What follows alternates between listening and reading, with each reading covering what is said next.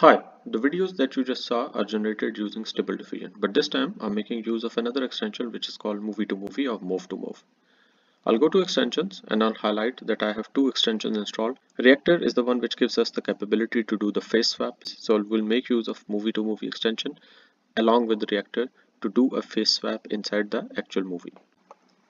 Just to give you an idea of the settings, in the sampling method choose DDIM, you can read more about it. The sampling steps are set to 30.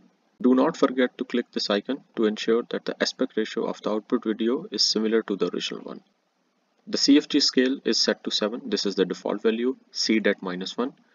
Notice that denoising strength is set to 0, this will ensure that the output video is similar to the original one. The noise multiplier is set to 1, movie FPS frame per second is set to 30, max FPS is also set to -1. I have explicitly collapsed the movie editor because this is currently in beta and I would not recommend to fiddle around with it unless you are experimenting. Lastly, in the reactor settings, I have just uploaded my own image and at the very bottom I have made sure that the core former weight is set to 1. That's it. Then you can go ahead and click generate. It will take some time, so sit back, enjoy a cup of coffee.